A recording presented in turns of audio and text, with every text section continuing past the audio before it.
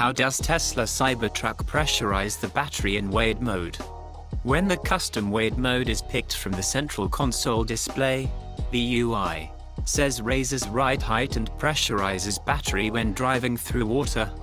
The pesky question of water getting to the battery elements and short-circuiting them remains. However, so Tesla apparently thought of pressurizing it to ward off water ingress. But how?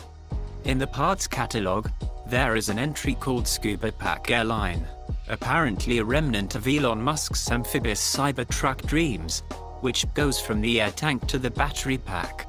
In addition, a scuba valve block assembly lets compressed air in the line to increase outward pressure and prevent water from entering the 123 kWh battery pack during river crossings and the like, adding to the off-road street cred of Tesla's first electric pickup.